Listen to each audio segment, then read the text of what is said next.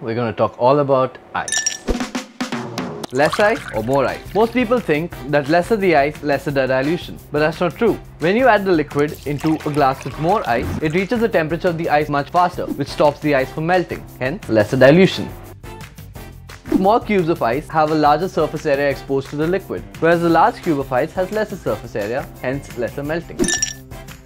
Have you ever looked into your freezer and seen this little grey bubbles? Those are basically impurities. When we make our ice at Bartisans, we use filtered water or boiled water. Better than that, we like to make clear ice.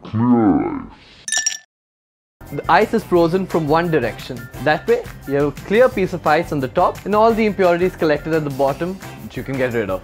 See, ice is such a complicated topic. Yes.